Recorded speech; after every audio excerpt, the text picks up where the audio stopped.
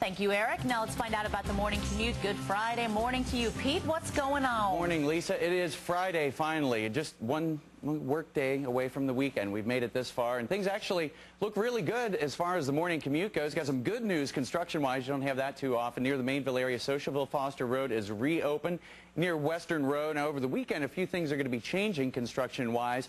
The top level of the Western Hills Viaduct, or the lower level, rather, the Western Hills Viaduct, the traffic patterns there are going to be changing. There's been some lane closures there. You want to watch out for that. And also, coming out northbound, the Lytle Tunnel is going to be closed on Sunday morning. But really, this morning, off to a great start. Now, you guys know that occasionally I have guest people come on to help me out with traffic. And it was about this time last year we had this lovely lady, Amy Storer, came on the show. She was running the Flying Pig Marathon last year and blogging about that in a local publication. And shortly thereafter, she moved to Philadelphia, Pennsylvania, to work with a different publishing job that she took. And now we're excited. She's moving back home. She started a great online women's magazine here in Cincinnati called Cincy Chic, which is a really cool thing. She's the youngest CEO member of the Cincinnati Chamber of Commerce, which is kind of a cool thing. Very proud of that. But I'd say the coolest thing, though, has to be the fact that, well, she's my girlfriend, which is kind of a cool thing. Look at those pictures behind Exactly, you. that's right. These pictures coming up. I have to say, you know, I couldn't be more proud. We've actually been together 2 years. And the past year's been kind of tough, of course, being, you know, long distance, that sort of thing between here and Philly.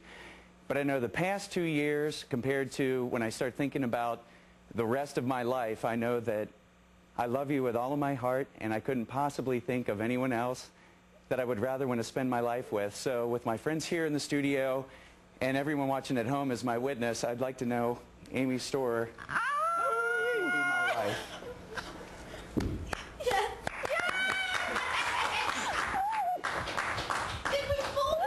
Did we fool you? Oh my gosh!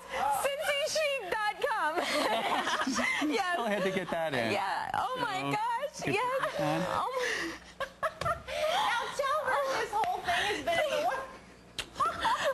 Yeah, we've kind of been planning this out behind the scenes for quite a while. So I love you very much. Me too. And, Where the Pete and Amy engagement news comes first. Right? Oh my gosh. Amy, the plugs are terrific. Keep them coming, girl. That's right. This is Oh my gosh, I'm shaking. Totally not expecting it. Oh, I'm like, why is our picture in the back here? You know, and I normally don't get nervous up here too often, but I was very nervous before that happened. Cincy Chic mode here. We're crying. We are crying. Oh my gosh. That's fantastic. Amy, it's terrific. We love Pete and Amy. It's going to be amazing, and what a journey they're about to It's been a embark lot of on. fun being involved in it. Congratulations. Stay with us. News 5 today. I'll be back after this. I need a ticket.